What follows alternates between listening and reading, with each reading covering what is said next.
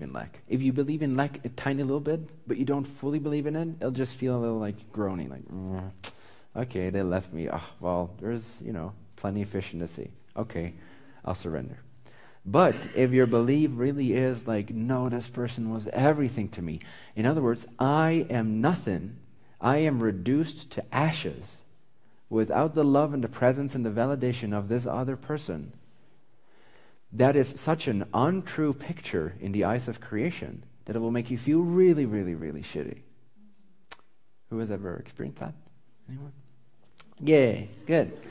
That's beautiful. That was just symbolizing how much of yourself you have placed outside yourself and how much you chose for all those years to not believe that you are loved. That's an excellent observation. It's an excellent occurrence because now you can actually do something with it. You can actually realize that you had those beliefs that clearly are not true, otherwise they would feel good, right? Now, what beliefs do you have that actually feel good? Far too few. But which ones do you have?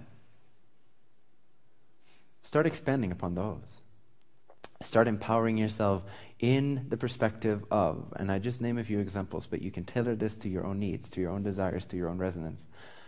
I am a creature of consciousness. I am consciousness that has a vibration. I am the chooser of my vibration. My vibration then will reflect itself in my physical circumstances, which are inherently empty and meaningless. I do not have to take my cue from my circumstances because they are empty and meaningless. I can give to my experience whatever vibration, whatever definition I wish to give to my experience, and that will be exactly the experience I get out of my circumstances. Therefore, circumstances don't have inherent experiences to offer me. I only ever give myself my own experience. So knowing that, I can choose my own state of being.